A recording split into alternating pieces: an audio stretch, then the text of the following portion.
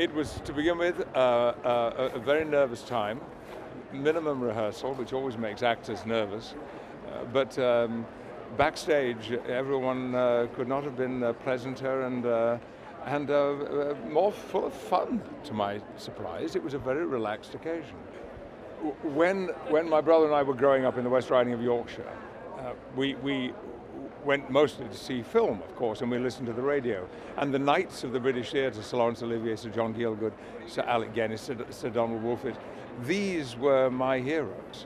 And they represented to me that the honours that they'd been given were significant for the profession as a whole.